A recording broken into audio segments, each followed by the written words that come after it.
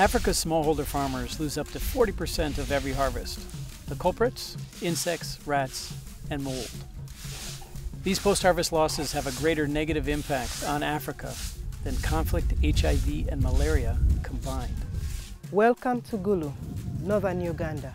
My home, a home once torn by the war in the 1990s, where thousands of children trekked every night from the countryside into the town to avoid being kidnapped and turned into child soldiers.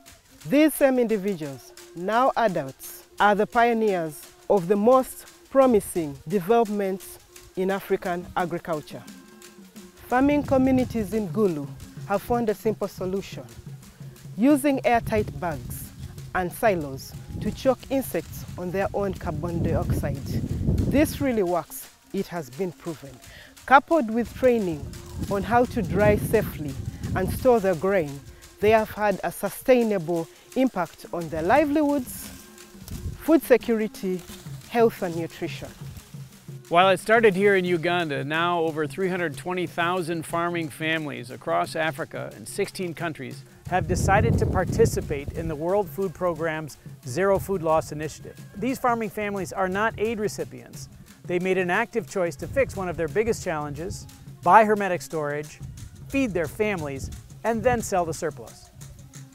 Well over half of the participants trained are women, and increasingly they are in control of their and their families' futures. Being able to safely store at home has a massive impact on the socioeconomic status of women, as they are able to control the time as well as the price of sale. The World Food Programme Zero Food Loss Initiative's mission with Africa's estimated 200 million smallholder families is to achieve 100% awareness that there is a better way, and that by 2030, 50 million smallholder families have adopted improved hermetic storage. WFP's experience shows that the overall cost for this will only be $655 million.